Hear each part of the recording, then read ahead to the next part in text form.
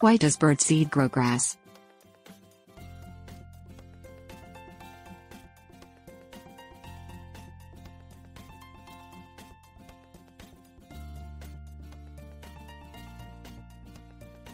What is in birdseed?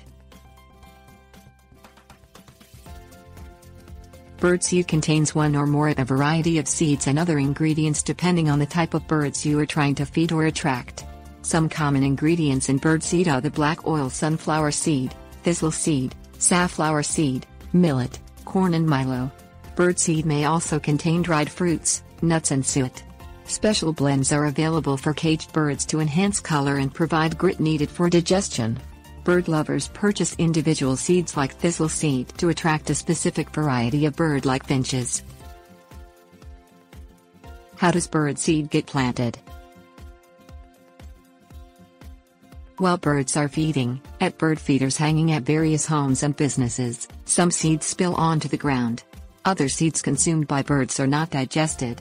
These seeds land onto the ground wherever the bird happens to be when it defecates. When squirrels raid bird feeders, they spill more seeds. The squirrels also steal seeds and plant them into the ground for feeding during winter months. Those families with pet birds must periodically clean their cages.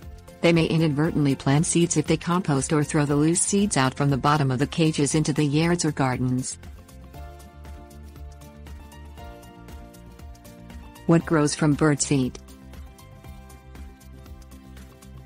The type of birdseed that individuals are placing into their bird feeders controls the type of plants that will grow from birdseed.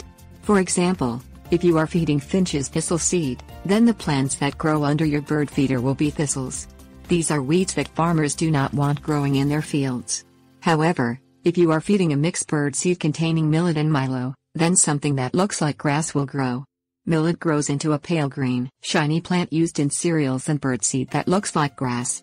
Milo also grows into a plant that looks like a grass, but is actually a type of sorghum grown specifically for its grain. It grows quickly and resists drought, explaining why it springs up so fast under bird feeders. Throw out moldy or growing seed.